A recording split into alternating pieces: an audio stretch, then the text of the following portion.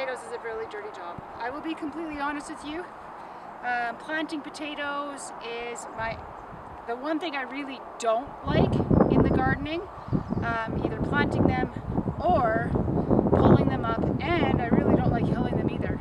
It's quite hard on the back. However, the potato crop is like one that if you have the right setup, and it's not that hard to do the kind of setup, you can keep potatoes all year round. If you put the right stuff in them, they're going to be prolific. So anyways, things that you'll need to get started. A bag of peat moss. I don't know if you can see that, but you need a bag of peat moss. In this bucket here, I have a mix of bone meal, blood meal, and Epsom salts. I do have seed potatoes that I purchased, but I also have, these are potatoes from last year. You can let your own potatoes from last year seed themselves, and because they'll start going. The only thing you want to make sure of is that you don't have scab or any other type of disease. I would do all our own seed potatoes, except for we only have one bucket left and we need to eat them because we won't have enough until these ones are ready of our own. So this last year I was maybe one bucket short. I should have kept another bucket down there and I'd have my own seed potatoes. So this year I'll be buying seed potatoes as well. Oh, here come the girls.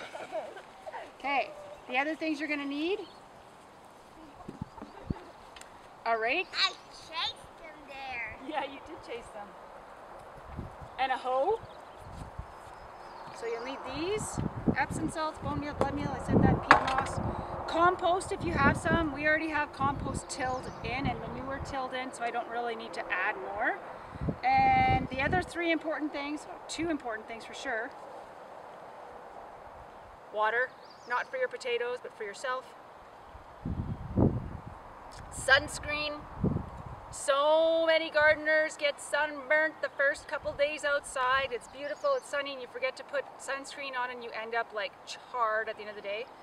And if you're like me and you have a bad back, which I do, I have 3 slightly herniated discs, and one of my discs is pinching my sciatic nerve, which makes it incredibly painful. So to try to help that, I do wear a brace just to kind of help. Anyway, so first thing, you want to dig a fairly deep hole, or a trench anyway, that you can put your stuff in. So I'm just going to start digging these trenches.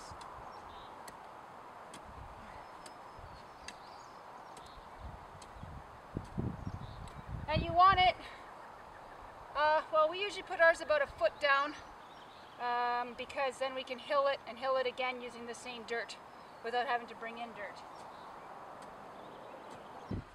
So I have dug my trenches. I have my peat moss, my bone meal, blood meal, Epsom salt mix, seed potatoes, and then I did take a couple of our own from last year, but I don't want to use too many of these because we don't have many left to eat. So the bone meal and blood meal. I know this says bone meal, but I did make my own mix here and just reusing this bucket, but it is 50-50 bone meal, blood meal. And then I put about a third of that Epsom salt so you can see the mix. I don't know if you can see the mix or not, and then I just mix it up thoroughly. The Epsom salts, I know a lot of people are wondering, I always talk about Epsom salts, but so there's a couple of reasons why we do the Epsom salts. Number one is it is an excellent source of magnesium. And just like humans, you know, plants need different minerals, and magnesium is something that is quite often a little bit low in the boreal forest area. Bone meal and blood meal, it does have nitrogen in it, but it also has a lot of other nutrients that the plants use. So it's like a protein basically for plants. And peat moss. So peat moss is very important with potatoes and carrots. I'll talk about the carrots another time, but with the potatoes, if you line, and I'll show you what I'm going to do in a minute, if you line your trench with peat moss, it helps with the scab. Quite often we'll get potato scab, and even if you're rotating your garden, which I do, and not replanting it in the same spot for 4 years, sometimes scab still happens. And one of the ways to get rid of it is plant in a completely different area if you can. Two, don't use seed potato that has scab or been near scab. That's a good reason to restart with your seed potatoes. And also, if you put peat moss, you lay that in the bottom, there's something in the peat moss, and I'll be honest, I don't know what it is, but there's something in the peat moss that really helps keep control of the scab. So if you're worried about potato scab, put some peat moss. All right, so I'm just gonna get things ready here, and then I'm gonna show you how to put everything together. All right, so we're putting our peat moss in now. Okay, you wanna help me out? Stand in this row.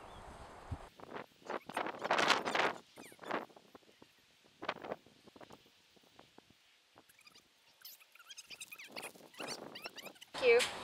Okay, so I've done the peat moss. Now I'm going to sprinkle the bone, blood meal, and Epsom salt mix in. So that's pretty easy. Just sprinkle it so you can see it like salt and pepper. It looks like a salt and pepper mix on your food. Basically, it's not too thick, but not too thin. Pretty heavy salt and pepper, but yeah, salt, pepper.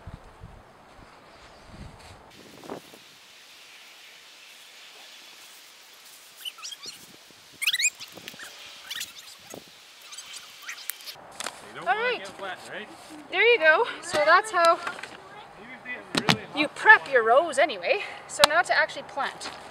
There's a lot of, hey Rexy, where are you going, sweetheart? 1 minute. Yeah. You go ahead and run through that sprinkler as much as you want. You put out the video, you can run. Wait for it. I can put it, as soon as I'm done this, I will. All right, so there is a lot of back and forth as to whether it's better to plant your potatoes earlier in the year or later in the year.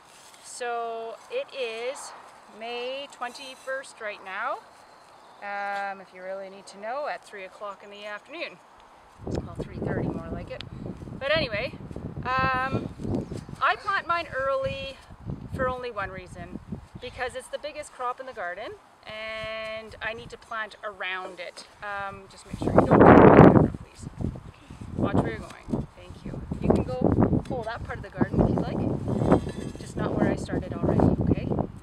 It really doesn't matter when you plant them. Potatoes do just as well if you plant them earlier as later. And actually, if you want my honest opinion, they probably do a little bit better if you plant them later on, because they don't have that frost that kind of slows them down here and there. So if you're able to plant everything else and pretty confident you have enough space for your potatoes left over, it's okay to wait for your potatoes. Like I said, I just do it so that I can Does only plant everything else after. like this?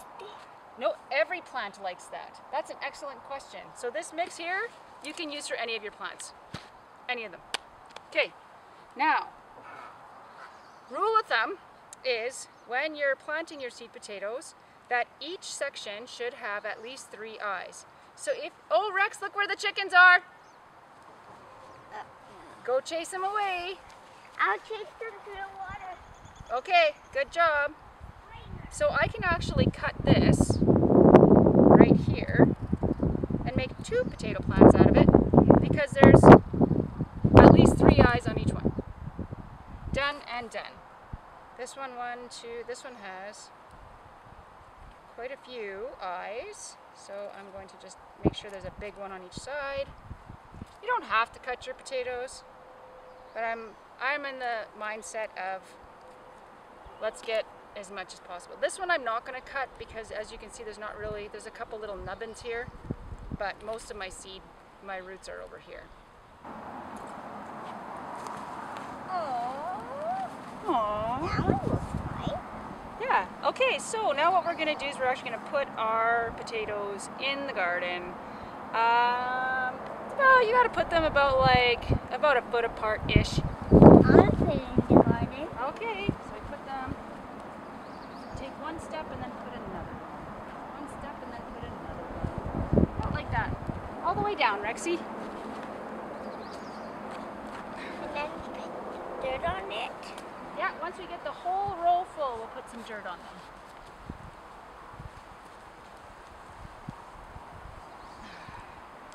It's easier if you grab a whole bunch if you can, but try not to break the roots off of them, okay? Okay. That's I I got some more. Okay. You put some more food in there for them? Yeah. That's nice.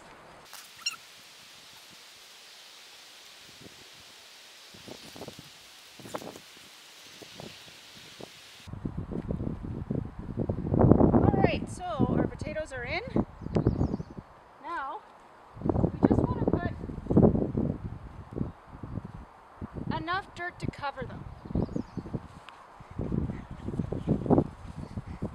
There, I turned it on as far as it can go. Thank you. I like to leave a little bit of dirt up here so that I can hill them a little easier later on because the dirt is available. Plus, as it rains, the rainwater will stay in the trenches where I want the rain so that the potatoes actually get water. I know, I hear you, buddy.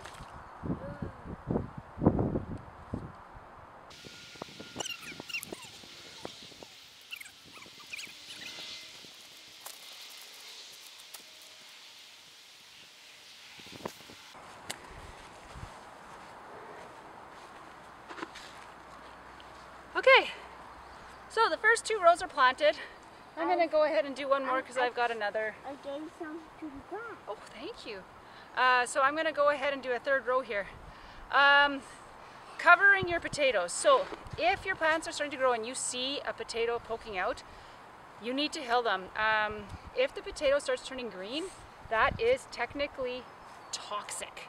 And you don't want to eat any potatoes, excuse you, bless you, that have green on them. And it's the sun that makes them turn green. Okay, I hope you enjoyed that. Again, I don't know everything about anything, but this is what I do and it works, and we're able to grow enough potatoes to last us usually a full year. And usually we're seed potatoes, but this year no seed potatoes. Yeah, and later on this year I'll show you how it's going. Sunny, sunny days. I want the warmth of the summer sky.